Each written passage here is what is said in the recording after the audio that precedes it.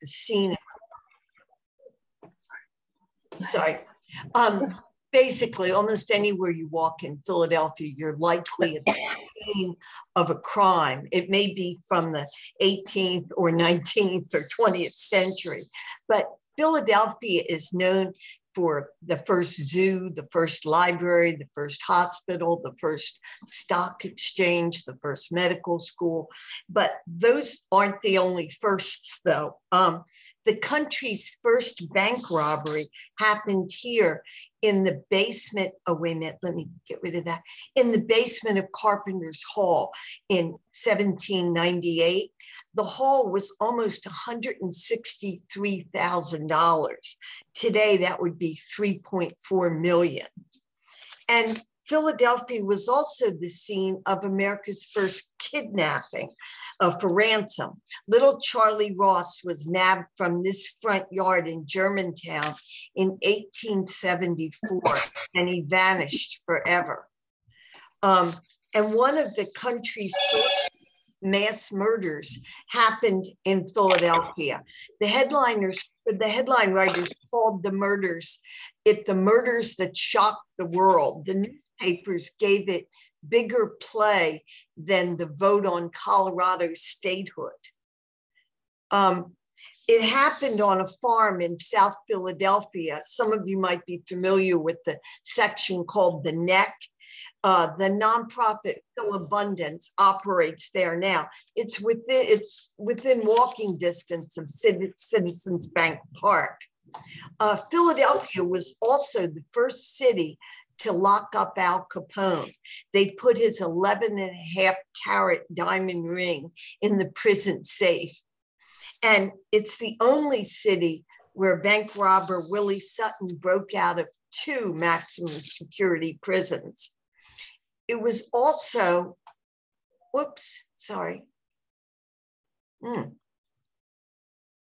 It was also home to the nation's largest murder ring in the 1930s. Their preferred weapon was arsenic sprinkled on the unsuspecting victim's spaghetti.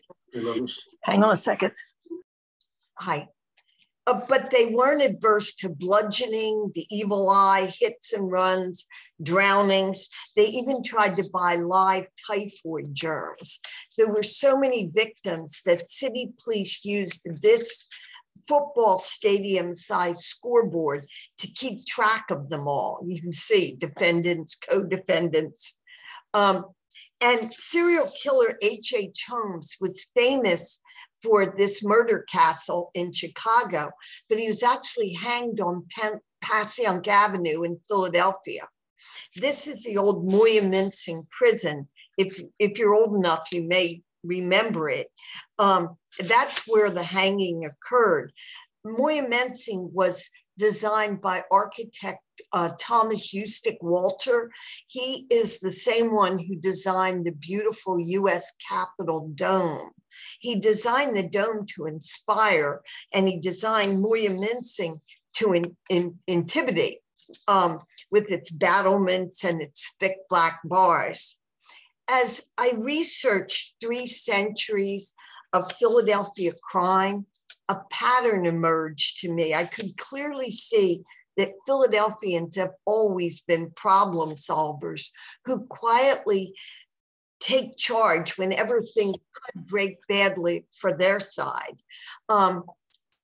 Catholics and Protestants, aimed cannon at each other in the city streets in the Bible riots of the 1840s.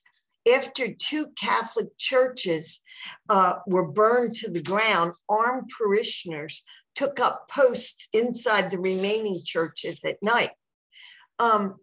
And when Mrs. Mary Hill, she was a very wealthy former madam, she was thrown from the window of her Pine Street mansion in 1868. It was her neighbors who headed straight up to her bedroom to look for clues. They quickly deduced she was killed with a fireplace poker in the sitting room. And one of them asked Mrs. Hill's daughter here and her son-in-law, who else was in the house that night? When they said no one was, the neighbor said, one of you two have committed the murder then, and the neighbors forced a patrol officer to arrest them on the spot.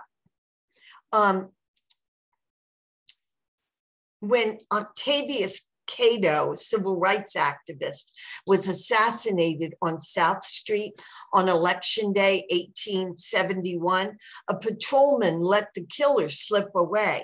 It was a 61-year-old brickmaker who hopped off a trolley and chased down the 21-year-old shooter.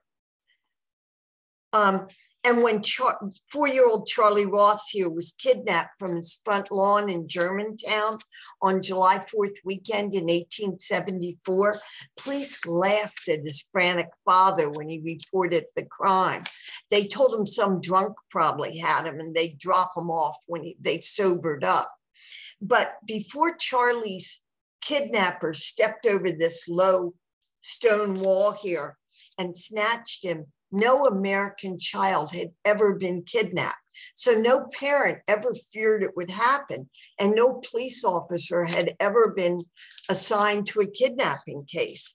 So before that day in 1874, the phrase, don't take candy from a stranger, wasn't even a thing. So Charlie's family started searching on its own until the ransom notes arrived. Then the city officials tried to make up for lost time. They even hired the famous Pinkerton Detective Agency. They couldn't find Charlie, but they did send out 70,000 reward flyers about him, resulting in 500,000 people in the US, in Britain, and in Australia taking part in the search for Charlie. The kidnapping is the biggest criminal case in Philadelphia history to this day. It was in the headlines for 50 years. Here's the sheet music to popular songs written about Charlie. He was even written into a Broadway play. Here are Charlie Ross hair oil bottles, but no Charlie. Charlie vanished forever on July 1st, 1874. His father, Christian Ross, searched for him for 23 years until his death. Then his mother searched for him until her death. The kidnapping inspired Richard Loeb and Nathan Leopold Jr. to nab Bobby Franks in the murder case that rocked Chicago in 1924. Charlie's case stayed in the headlines until it was supplanted by the kidnapping of another little blonde Charlie in 1932, Charles Lindbergh Jr. Here's a man who was so hated that people came from Philadelphia, from Toronto, Boston, Cincinnati, and Fort Worth at their own expense to testify against him. H.H. Holmes earned a medical degree and he ran successful businesses, but his greatest talent was probably his ability to tell lies. He sold horses he didn't own. He was married to 3 women at the same time. He said he killed 27 people, but several of those victims later denied that. His hanging was one of the most bizarre hangings in Pennsylvania history, but it's probably best to save that for the book. Holmes was involved in some dodgy ventures with this man, his business partner, Benjamin Pitzel. They were running a sketchy patent business on Callowhill Street in 1894, and they tried to pull off an insurance scam with Pitzel as the faux victim. They planned to get a med school cadaver and pass it off as Pitzel, but unbeknownst to Pitzel, Holmes really planned to kill him. His decomposing body was found upstairs in their Callowhill Street office here. Because they owned some property together, Holmes decided to kill all 7 remaining Pitzel family members and keep the entire pot for himself.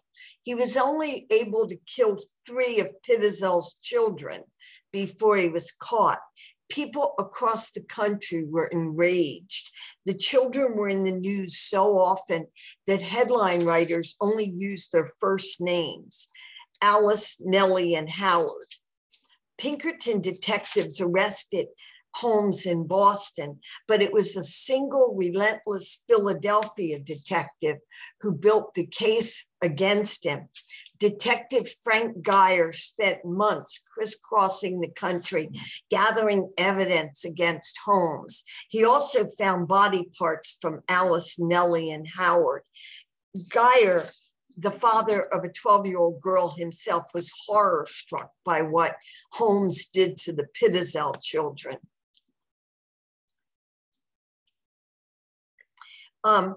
Geyer was present for Holmes' strange hanging at Moyaminsing.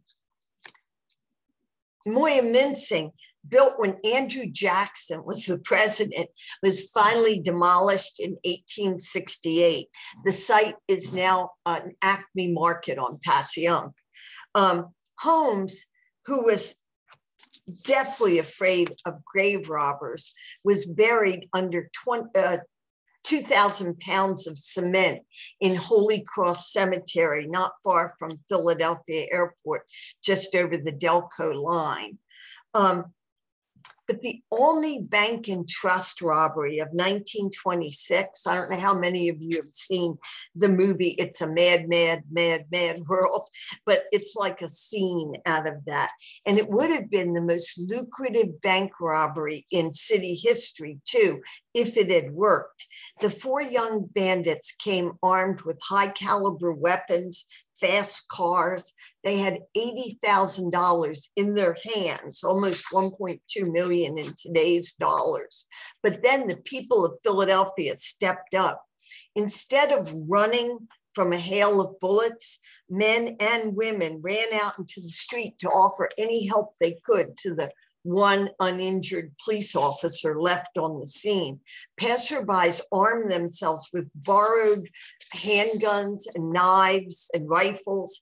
People who had cars invited armed strangers to jump in. One man standing on a sidewalk yelled, "Does anybody have a gun?" A woman in a second-story apartment tossed a pistol and an ammo clip down to him. Two men laying a gas pipe decided they should join the chase instead. George Stark, a mechanic, David Rittenhouse, a night watchman, and Walter Miller, a poultry salesman, all strangers till that morning, tailed the armed robbers together in Stark's touring car. Stark had been trying to sell the car earlier that morning, but he decided to drive it into the gun battle instead. I was hoping with such a valiant gesture that his car made it through unscathed, but it didn't. The windshield was shot to pieces and the body was riddled with bullets. One woman confronted two armed robbers in her alleyway with her broom. She was less successful. A police officer caught one of the armed bandits, George Stark, the mechanic who drove into the fray, caught the ringleader. He spotted him on the street, and before the bandit could reach for his gun, Stark jammed a borrowed pistol into the back of his head and shouted, "Drop that gun or I'll blow your head off." Other brave bystanders caught the other two bandits. This is Joe Curry, the leader of the bandits. He and the others were convicted of robbery and the shooting death of an off-duty policeman who had heard the shots and joined the chase. Legendary defense attorney Chippy Patterson, who rarely lost a case, defended Curry. Although Patterson's family was straight out of the social register and Curry's was anything but, reporters overheard the two constantly joking and making puns during the trial. All four bandits were sentenced to death. Patterson's close friends said his health began to decline after he failed to get Curry off. The largest murder ring in Philadelphia history, and actually in the country at that time, operated in South Philadelphia during the Depression. And their weapon of choice was the arsenic sprinkled on the spaghetti. But there were so many murders, city police used, a professional scoreboard to keep track of them. The ring's goal was to collect life insurance payouts. There were hundreds of victims from New York to California. 70 bodies were exhumed in Philadelphia. The leaders' partners in crime were unhappy housewives who wanted to reform their husbands or kill them. When the detectives informed one filling station attendant that his wife had been arrested for slowly poisoning her first husband, the rattled man said he didn't know whether to call a doctor or a lawyer first. You may have been to dinner in East Passyunk, now a lovely restaurant dotted neighborhood. Police called it Arsenic Alley in the 30s because so many killers lived there. The ring members rarely said they were going to kill anyone. Their code for that was, we're going to send them to California. The ring grew so large that it had its own doctors, its own druggists, its own undertakers and insurance men. It even had a matchmaking service for new arsenic widows. Dozens of people were involved, but the leaders were Herman Petrillo here. He was a barber, a counterfeiter, an olive oil salesman, and a killer. Morris Bulber, a voodooist, who claimed he could stop a trolley car in the middle of the street with his voodoo powers. Karina Witchwoman Favato, who sold wives' charms to turn her husbands into faithful and successful men. She threw a party the day her 19-year-old stepson died, and she bought herself a new car right after her husband's funeral. And Paul Petrillo, the gang leader, he believed he could communicate with the devil himself. One woman called him her demon lover, and she emphasized she meant both literally. This is Rose Carina, a thrice widowed suspect. She married 5 times, but only 2 of her spouses survived, the 2 who refused to buy life insurance. The newspapers dubbed her the kiss of death. Again, the ring was broken because of a few honest people. The first was George Meyer, who was trying to go straight after serving a prison sentence in Delaware, but he needed a $25 loan to start a rug cleaning business. One of the arsenic ringleaders offered him $600 in cash or more in counterfeit money, but there was a grim hitch. He would have to kill a young father with a lead pipe. Trying to stay on the right side of the law, Meyer went straight to Philadelphia police. They told him he had an overactive imagination. His next stop was the Treasury Department. They jumped on the counterfeiting angle. At about the same time, city homicide detective Sam Riccardi here was putting together things he had heard about Karina Witchwoman Favato. He asked the DA to exhume her stepson's body. He was laughed out of the office, but he kept gathering information and kept trying. Riccardi spoke Italian well enough to serve as an interpreter in a pinch, and that was a big advantage for him in investigating the case. Finally, the DA said Riccardi could sign the exhumation papers himself if he wanted, but he'd probably be sued by the Favatos and laughed off the police force. The body was exhumed and it was loaded with arsenic. Assistant DA Vincent McDevitt had the case. He knew it wouldn't be easy to prove a murder-for-profit ring based on the evil eye could thrive in the age of skyscrapers and instant coffee, but he examined hundreds of suspicious deaths from the from Philadelphia, the West Coast. Because of his exhaustive work, 70 bodies were exhumed. He investigated, he brought so many samples to the lab that the lab was overwhelmed, and the new Federal Bureau of Investigation lab had to offer to help out. Now, not all the heroes were male. This tiny police stenographer sprang into action when a much taller, larger female suspect tried to commit suicide rather than testify. Janet McDaniel, this young widow with 2 children, jumped on the woman's back and dislodged the gun just in the nick of time. She later became one of Philadelphia's first female police detectives. The arsenic murder ring made headlines around the world.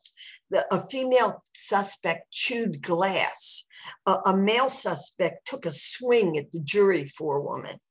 A fortune teller rose from her seat in court and began scratching like a cat. At its end, 21 people were convicted. 15 got life sentences. 2 were executed. Now, in researching this book, I found 3 types of criminals. There were the torture killers motivated by their own strange fantasies. I avoided them. Then there were criminals motivated by their circumstances. They might need money, for instance. And then there were the most interesting ones, like Willie Sutton. Sutton was a witty bilingual bank robber who read Adam Smith and Arthur Schopenhauer for fun. He once robbed a bank when he had $30,000 in his suit pocket. I would describe him as a eudaimonic crook.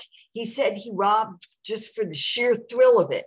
He said he was happiest when he was pulling bank jobs. James Dickey called it living on the edge. Hunter Thompson called it edge work. Sutton entered one bank through a skylight. He pulled off a jewel heist inside a store crowded with shoppers. During the Depression, after many Americans lost their life savings in bank collapses, moviegoers would actually stand and applaud when the newsreels featured Sutton hitting a big bank. A witness to one of his robberies said it was like being at the movies, only the usher had a gun. Sutton escaped from 2 maximum security prisons in Philadelphia. He and 11 other prisoners tunneled out of Eastern State between D-Day and VE Day. They popped up out of a hole near Fairmont Avenue in broad daylight. Here's a very muddy Sutton after he was nabbed. He was free for only 180 seconds because a brave passerby flagged down the police. Later, Sutton said, all I could think was, I'm going to change the language here, oh, expletive, expletive, expletive, expletive. 2 years later, Sutton climbed a ladder in a blinding blizzard to escape Holmesburg prison. And while he was on the lam in Brooklyn, he had a nose job to change his appearance. After the surgery, he and a pal went to New York City post office to compare his new nose to the one on the wanted poster. Whoops. But sometimes Philadelphians' valiant efforts failed.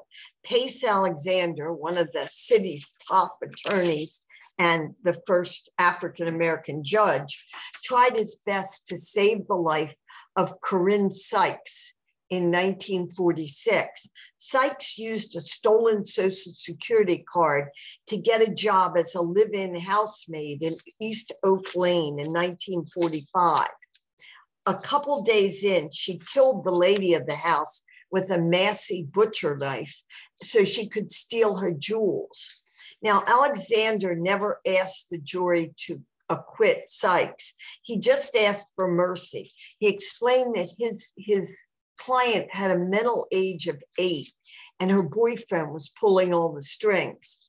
It was 1946, so Sykes was convicted and she was sentenced to death.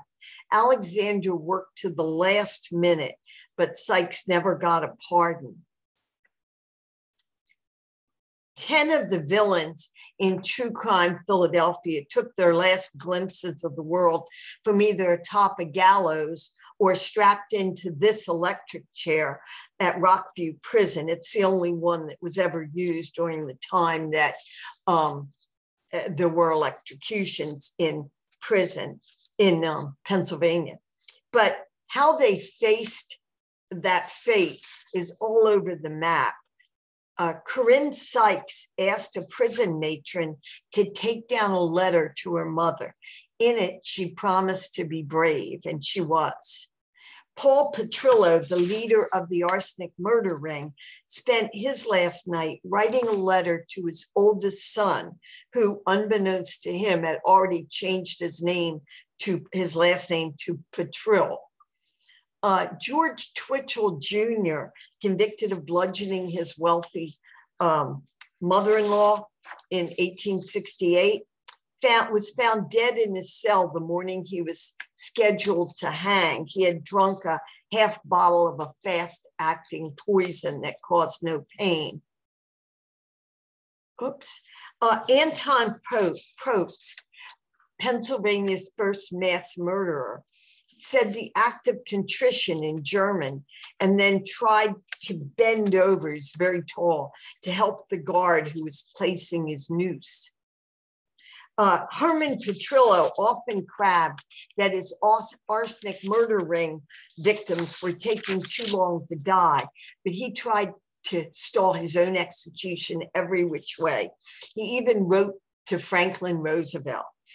2 guards had to hold Petrillo upright for the 30-step walk from his cell to the death chamber. He refused to sit in the electric chair. Guards pushed him down, but he jumped up repeatedly and demanded to talk to the governor. The 4 Olney bank robbers made totally different uses of their last hours on Earth. When death row guards asked jokester Joe Curry if he had any last wishes, he said he wanted a pair of roller skates. Curry did uncharacteristically complain once of a pain in his side, but one of the other condemned men told him, "You'll forget all about it in the morning." Hours after the execution, an autopsy showed Curry was actually suffering from acute appendicitis the night before he died.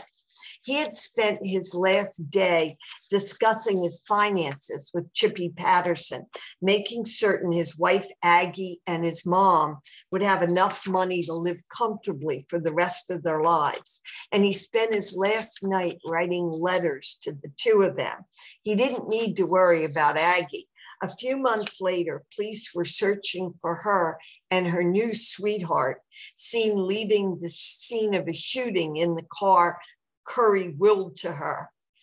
Curry's funeral drew so many spectators that 50 uniformed police were assigned to crowd control.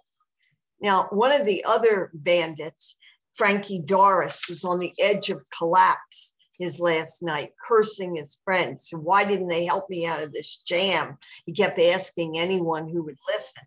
William Giuliano, another, was fatalistic. He drew a crude heart on his cell wall and filled it in with his name and his execution date. On his last day, Harry Bentley asked a lawyer to draw up a statement that would exonerate at least one man serving a prison term unjustly. He spent his last evening writing letters to his family, and he wrote on his wall too. He said, "This is no man's land." One of H.H. Holmes' last acts was receiving his first communion and his last communion. Holmes converted to Catholicism, but not until after it became apparent his appeals would be denied. While the nuns in a church about a block away were already praying for his soul, Holmes downed a hearty breakfast of eggs, toast, and coffee before he headed to the gallows.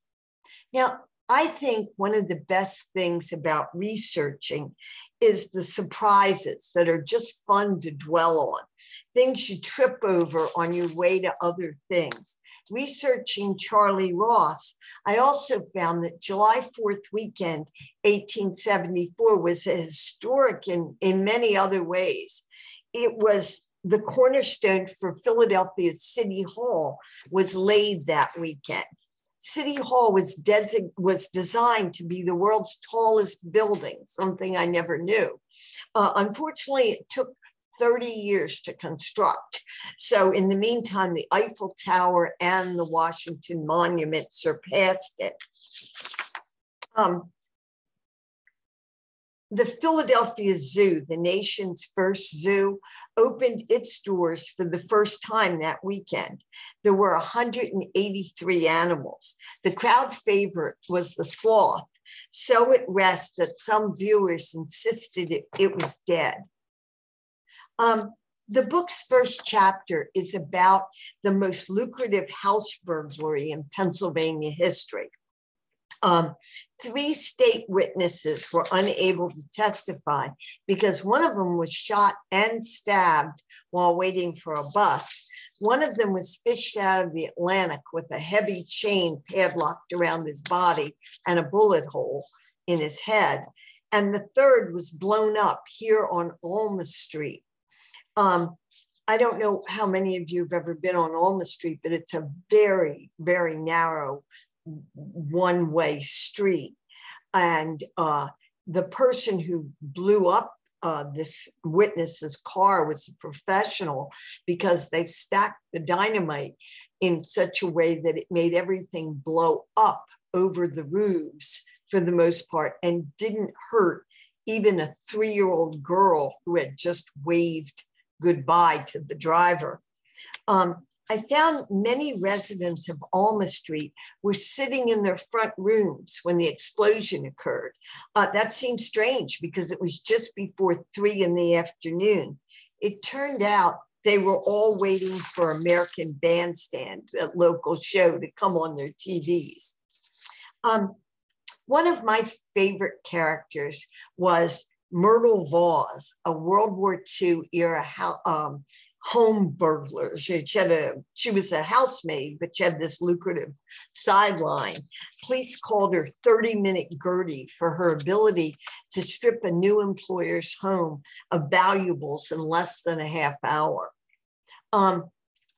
And Charles Becker, who operated a small zoo in his Northern Liberties backyard in the 1860s, he made the fatal mistake of jabbing his 5-foot rattlesnake with a penknife to get it to rattle for some visitors.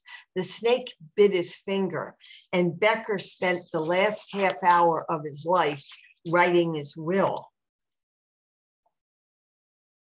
This is Lillian Reese, the burglary defendant, who was so attractive that newsmen reported what she wore to her trial each day.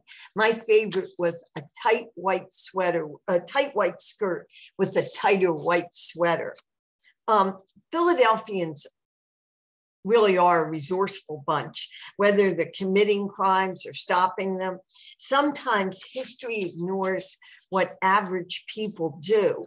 You know, history is described as a mosaic, but sometimes there's pieces are missing and nobody realizes it. Ordinary people who do extraordinary things should go down in history. I learned that many average Philadelphians were agents of change over the 340 years of city history. Heroes like Detective Sam Riccardi, who toppled the largest murder ring in the country by following his hunches, even when his superiors laughed him out of their offices. And mechanic George Stark, night watchman David Rittenhouse, and chicken salesman Walter Miller, who made a split-second decision to drive into a gun battle to help a patrolman who was totally outnumbered. They're heroes who exemplify our cherished values. This is true crime, but it's true crime with endnotes. I was careful to document all the details so that their deeds of these unsung heroes can be remembered and recognized. I think, I'm a reporter, and I believe that stories are how we all learn. We love them, from Greek myths on. Writing coaches can always point out that no kid ever said, "Daddy, read me some facts." Everyone wants a story. And I hope you've enjoyed these stories from True Crime Philadelphia. If anybody has any questions, please let me know.